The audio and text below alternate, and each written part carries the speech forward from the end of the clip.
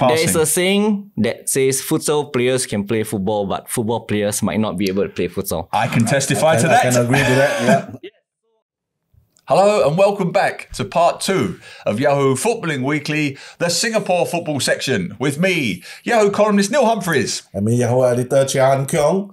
And we have Kenneth Kwang. Hello, guys. He plays futsal for Kampung Buangkok. Fantastic. We're going to talk more about that later. And before we do, just briefly tell our listeners and viewers, you're about to represent Singapore, right? Yes. You want to just briefly say what you're doing?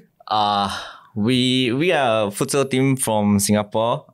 So we managed to get the sanction to play in Brunei Futsal League next season. Fantastic. And we'll talk more about that later. Yeah. But it's thanks to people like Kenneth and your good selves who keep the wonderful comments coming every week. Wonderful. Keeping the energy going about Singapore football. And it's why we have a sponsor, the wonderful folks at StarHub. Thank you very much, StarHub. You know, StarHub has a lot of good deals going on for football fans. So, you can catch Premier League on StarHub. You can even catch UEFA and even the Saudi League if you prefer. You can catch Cristiano Ronaldo on StarHub channels. One more thing you can catch is the Lamahan US Open Cup. That's where Lionel Messi plays with Inter Miami. Could win another trophy. Yeah. So they're on the way to another trophy. If you want to catch Lionel Messi, go to StarHub and watch the US Open Cup. That's the only way you can find out because StarHub has Premier League Pass, Sports Plus Pass, and the broadband bundle. Get that together, which will come with free Netflix and Disney Plus channels. So you can find out more about this at the StarHub website. Brilliant. And the only reason we have that excellent bundle is because of you guys.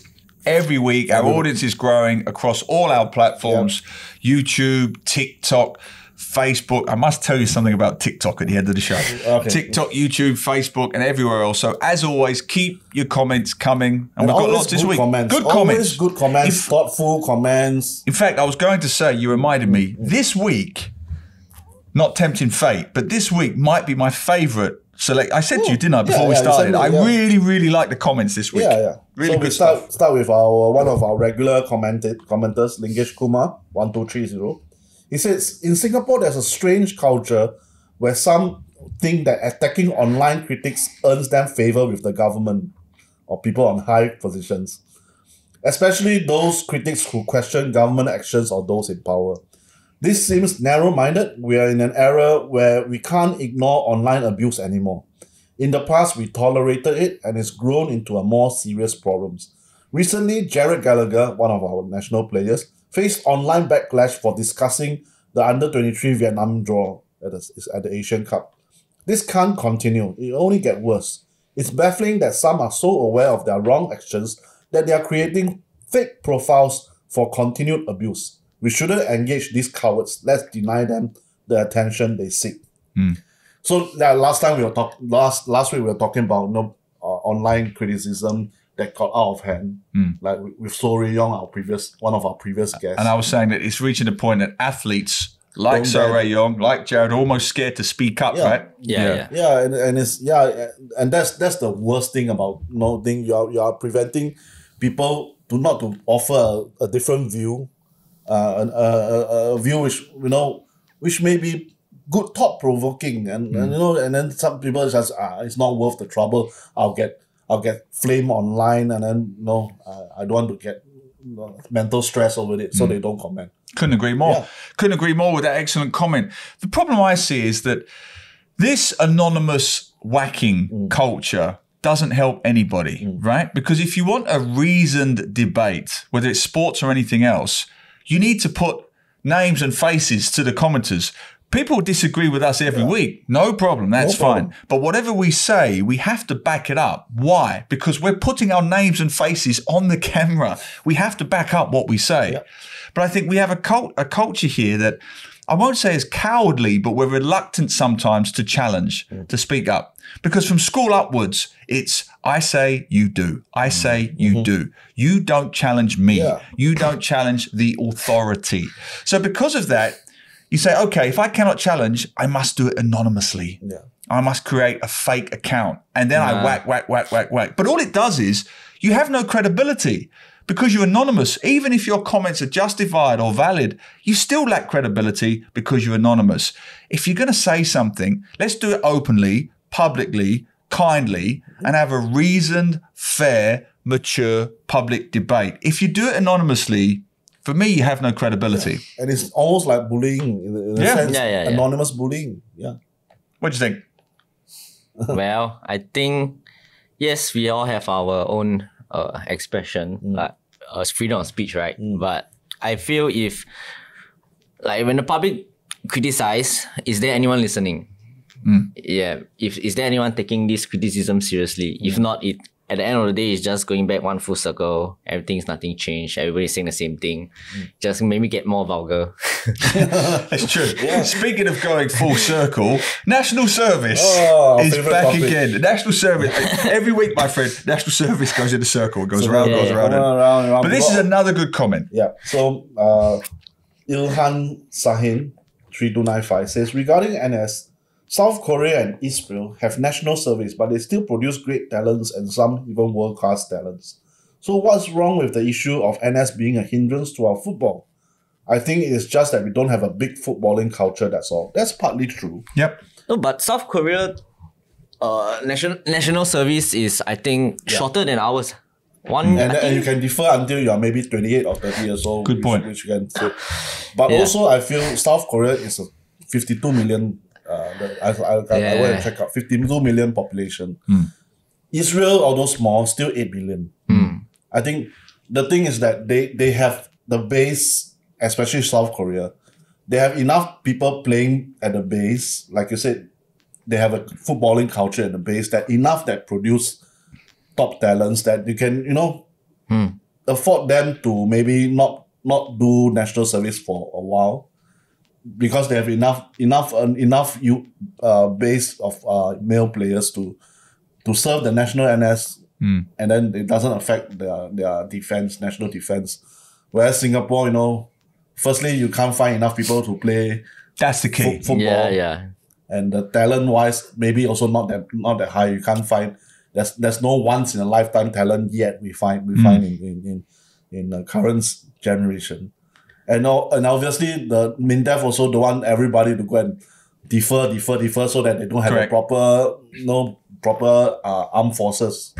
So there's a lot of factors, and that's why it works against our developing football development. Could not agree more. And I also agree with Ilham's point that I think we use national service sometimes as an excuse. Yes, we do. In this context, it's an excuse.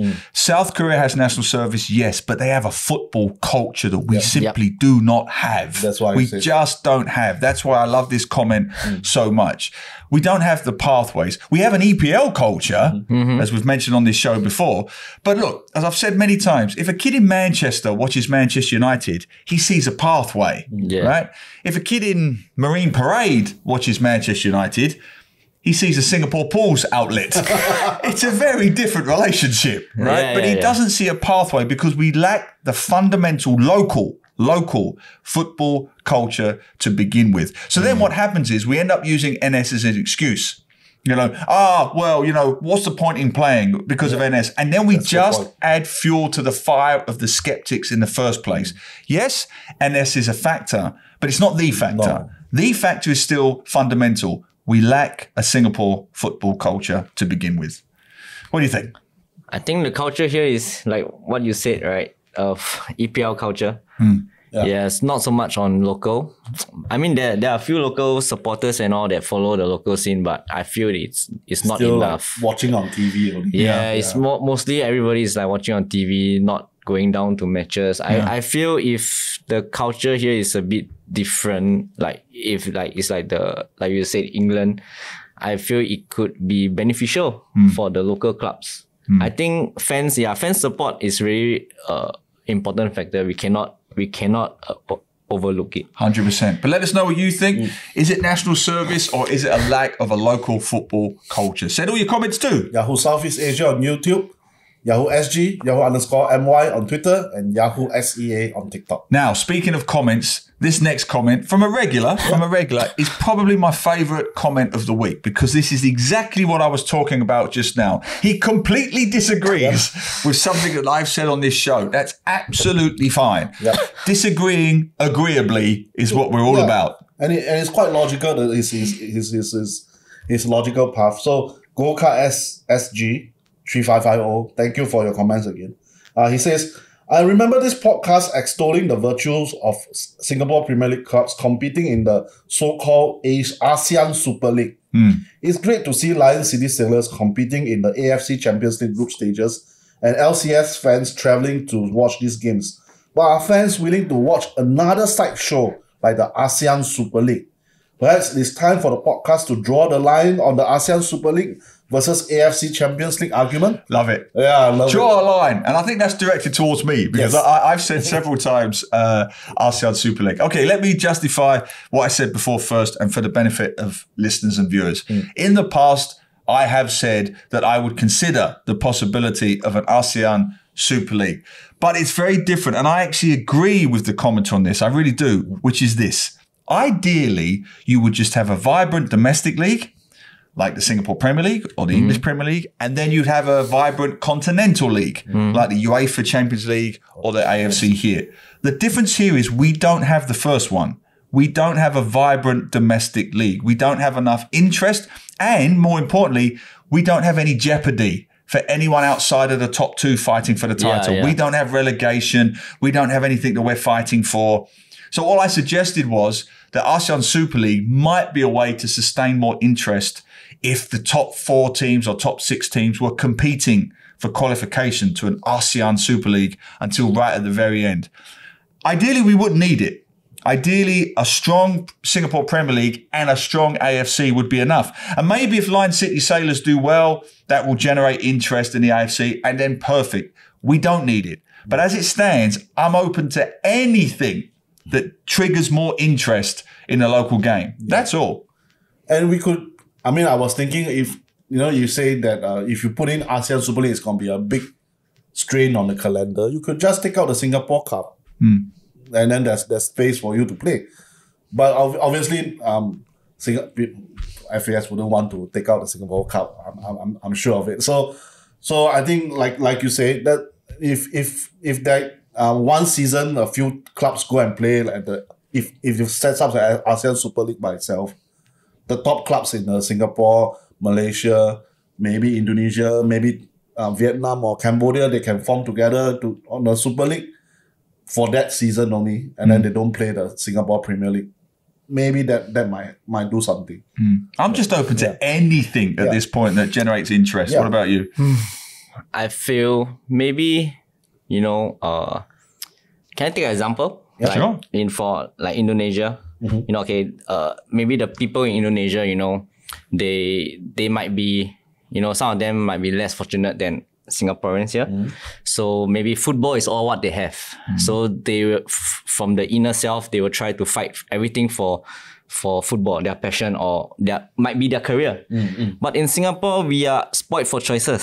So, we have that feeling that if I don't do well this, I have another way, I have another thing to do. If I don't do well, I can do another thing. So there is no real sense of drive. That's I think this is one of the things that is in our culture, because we are spoiled for choices. I agree. We have so many things that we can do. We if the one doesn't work out, I'll try another one. So there's no 100%. I need to go. This all I have. It's a working class sport. It's a working class sport. It's a sport that used to escape the kampong or the housing estate or the favela in Brazil or the beach and so on. And we don't have that drive because we don't have that need anymore to escape poverty in inverted commas. That's another issue for Singapore. But having said that, Britain is an affluent nation.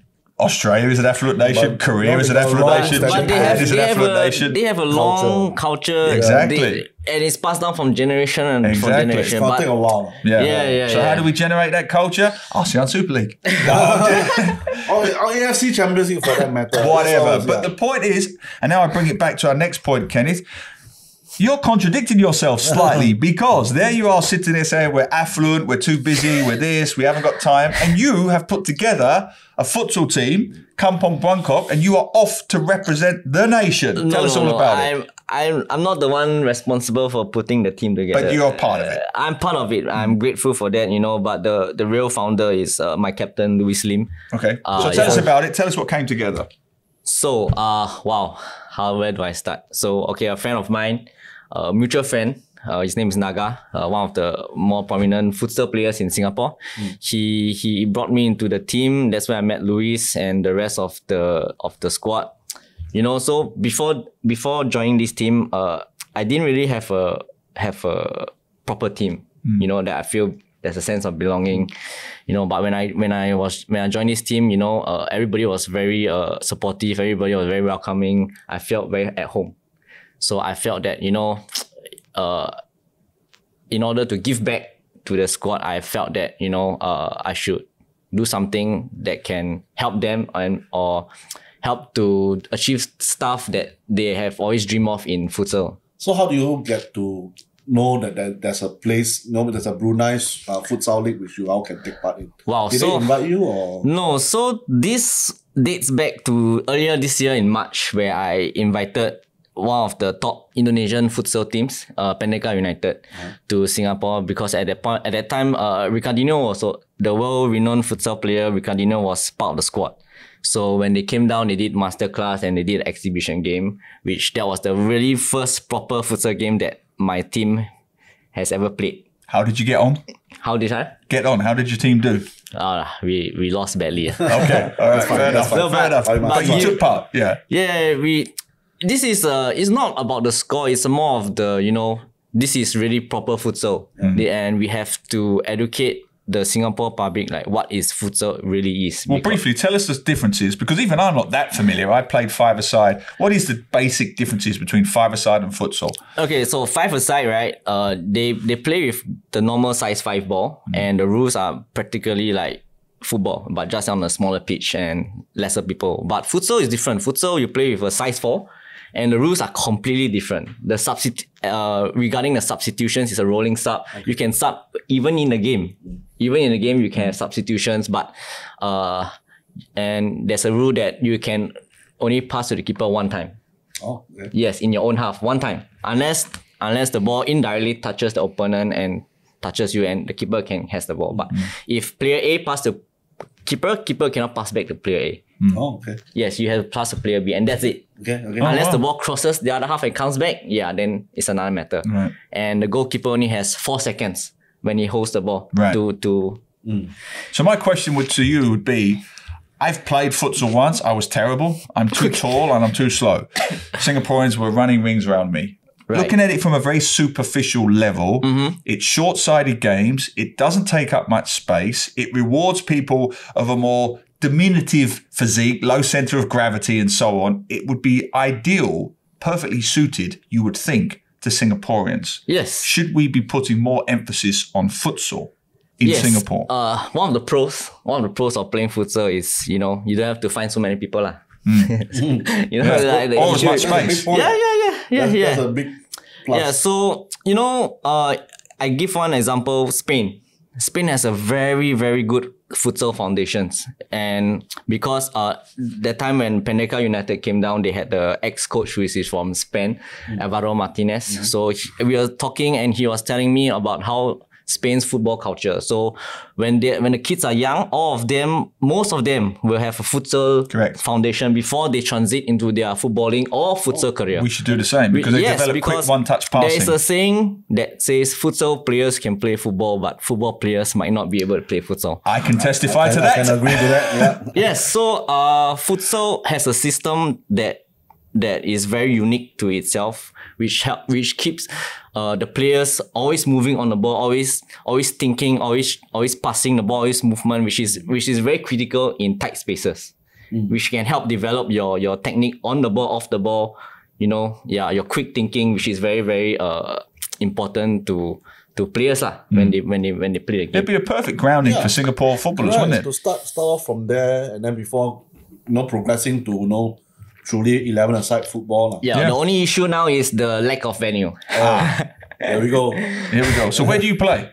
We now train at Woodlands Home Ground Sports. Yeah. Oh, great. So just briefly tell our listeners and viewers what happens next. So you're going to take part in this tournament? Yes, it's a league. So the season is due to schedule in next year May. Okay. So now all preparing. It's in the training phase. So we have a coach and a proper coach. And if anybody wants to play futsal, what should they do? Where should they go? Wow, where should they go? The good question. Should they contact? Have you got a Facebook page or something? Home ground hosts weekly sessions, like futsal sessions In Woodlands. Yeah, every Thursday and I think Friday they have a group chat. Okay, great. Then get down to Woodlands and get in touch with Kampung Buangkok. Good luck representing Singapore. Yeah, Thank you. And speaking of representing Singapore, Albirex Niigata. Yep, that's a big story for huge story. Are going to become a Singaporean team. Albirex Niigata, since they joined the league, Singapore Premier League in 2004, they have always been made out of predominantly Japanese players. It's a satellite club from Albirex Niigata from Japan. So they get their players, maybe their B or C teams, come down here to play. So it's been like that for the past 19 years already. Yep. And then last week they finally announced that they are gonna, from next season onwards, 2024 season, they're gonna have predominantly Singaporean players from now onwards. So they only can sign like 4 or 5 foreign players. And that's it. Which will all be Japanese. Which could be all Japanese they could get from other but it makes them essentially a Singapore club already. So that is the thing. And then it's got every it's a big development, and it's got a lot of players, a lot of in the community excited because Albirex have been champions 6 out of 8 times for 6 out of the past 8 years. They've been known to produce great football at a very high level.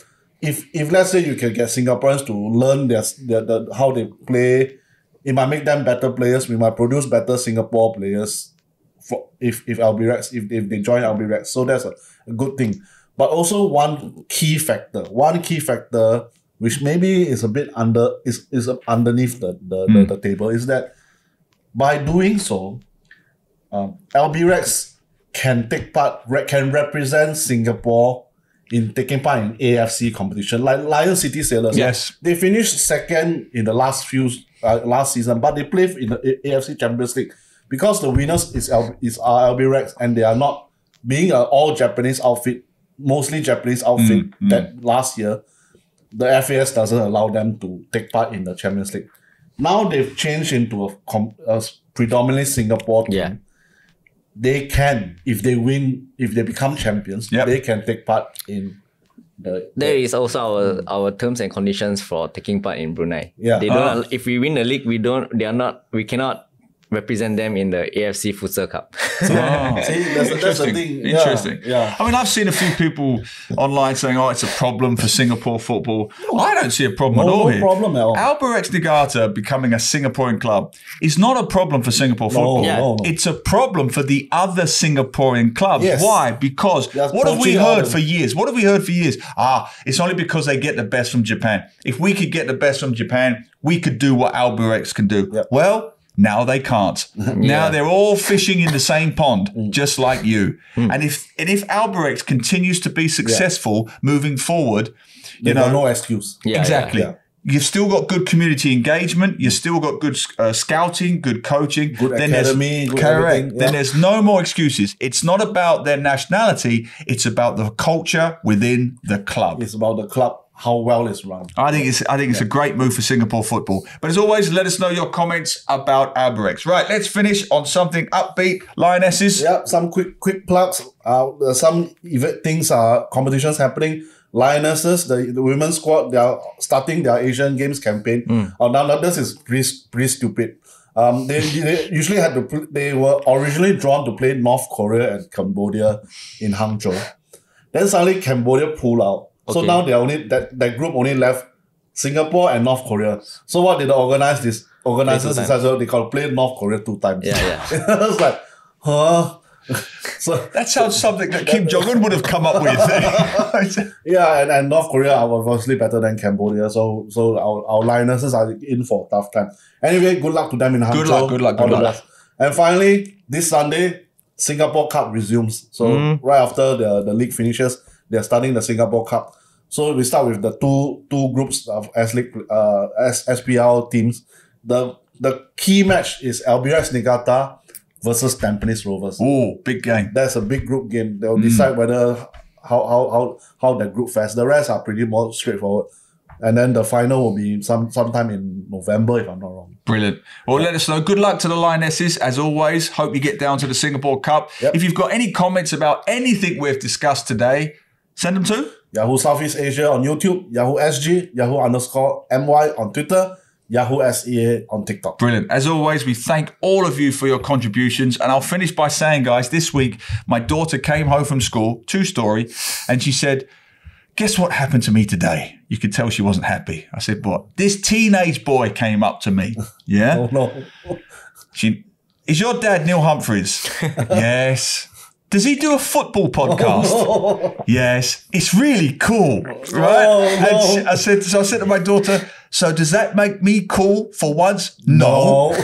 So I thank that teenage boy for giving me a little bit of kudos, and I thank all of you who watch us every week. Yep. Thanks, Kenneth, for joining us. Thank you for having Hopefully me. we can speak once before you go for the Brunei League. No Futsal problem. League No again. problem. Good luck in the futsal. If you want to play futsal, check him out. Get down to Woodlands, and we'll see you same place, same time next week. Thanks for watching.